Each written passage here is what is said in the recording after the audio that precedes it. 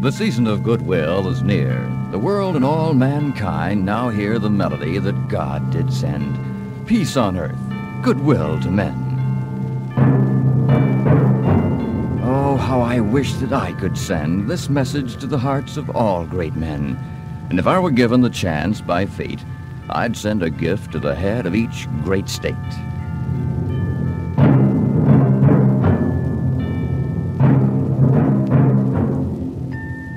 I would give President Kennedy the unerring wisdom he'll need to make right decisions for the nation he leads. For the decisions he makes could very well mean peace on earth, which is man's great dream. To Premier Khrushchev, I'd give the ability to see that men cannot live without dignity. Also the insight that freedom and prosperity go hand in hand. And when this is realized, peace will come to a troubled land.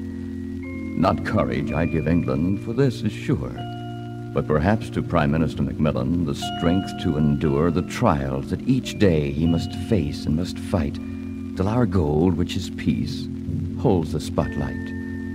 To the Castros of Cuba, I'd give just one law. Find the ideals you've fought so hard for. Do not be fooled into submission by a seemingly all-powerful nation.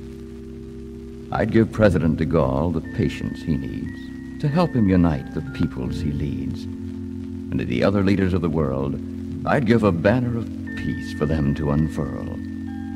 To the people oppressed all over the world this year, I'd give the right to express the thoughts they hold dear. To the free people in all the nations that be, I'd give memories of what slavery could be.